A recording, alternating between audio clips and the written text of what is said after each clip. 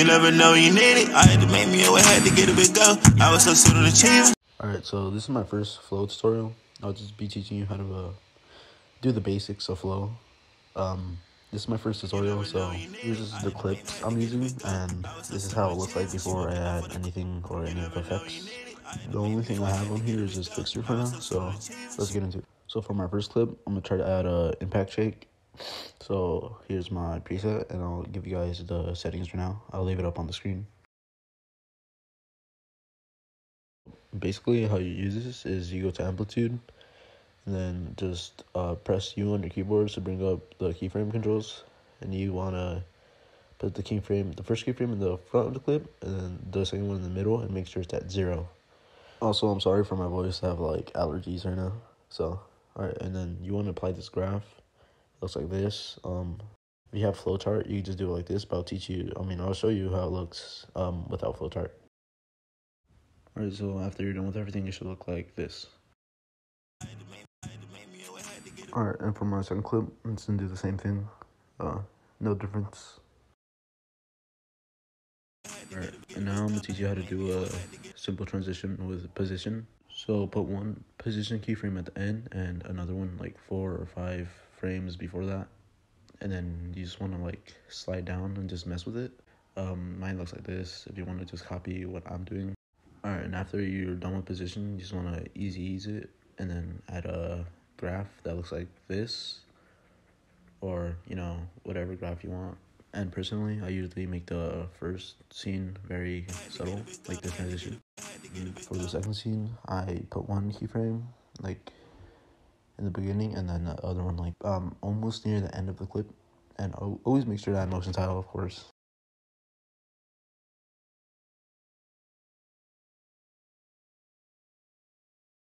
And you want to add a graph that looks like this or something similar to it. I'm actually going to add my second graph all the way at the end of the clip just because I think it looks smoother that way. And of course, keyframe it to your own liking. Mine just looks like this. I'm not really trying to make it look very good since, this is just my tutorial for it. I also usually like to add a scale to the second clip. The first frame in the beginning being 100. The second one at the end being like 115. And I just apply the graph you see on my flowchart to it. And usually the scale sets it up for the camera movement, and what I'm adding right now is a null layer.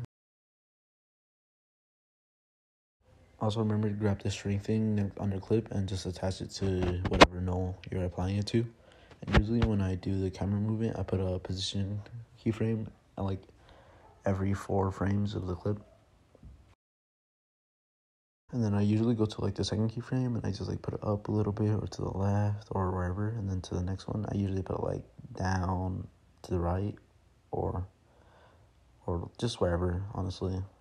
Just make sure they're not like too far from each other and too strong. After I do that, I just ease all of them.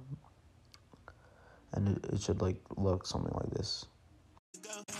And for the next clip, I just I'm gonna make it go to this scene where this lady is holding a gun. I forgot her name, but so I'm gonna make it slide to the left, and I'm just gonna see how that looks like.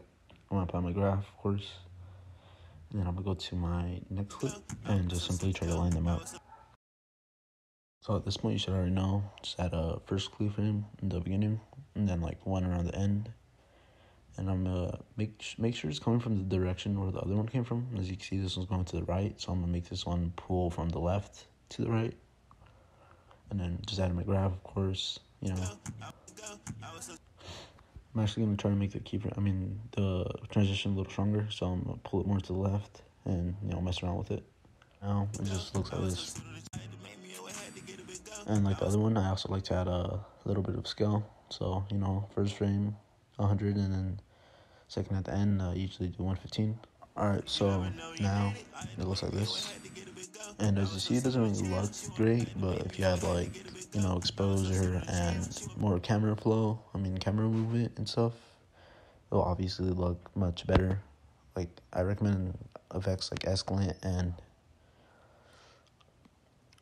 just Escalate. Well, if you're wondering how I did like this tree transition, I just got the pen tool and I went around the tree and just masked it out. Wondering how to do it, just click the pen tool and just mask around wherever you want to mask. As you can see, I'm just using this as an example. And if you guys want any other tutorials, just leave it down in the comments. Maybe I could do another one just way more in depth. Just let me know.